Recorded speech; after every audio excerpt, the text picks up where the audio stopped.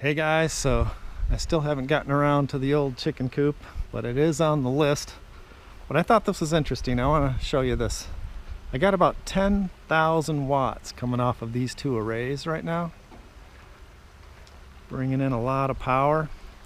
About 1,000 of it is going into running the house, so I don't have a whole lot of stuff on right now, just pool pump and refrigerator, freezer, stuff like that. Let's see where the rest of it's going. So here you see the 10,000 watts coming in on the charge controllers. Our battery bank in here is 52% charged, and we're putting 50 amps, 51 amps into this lithium iron phosphate EG4 battery. It's 30 kilowatt hour bank here for the house, so that power can be used later tonight. And you see that we're burning a total of about 6,400 watts. 1,000 of that's going to the house, and the other 5,000 is charging the car. Pretty cool, huh? Thanks for watching. I'll see you on the next one.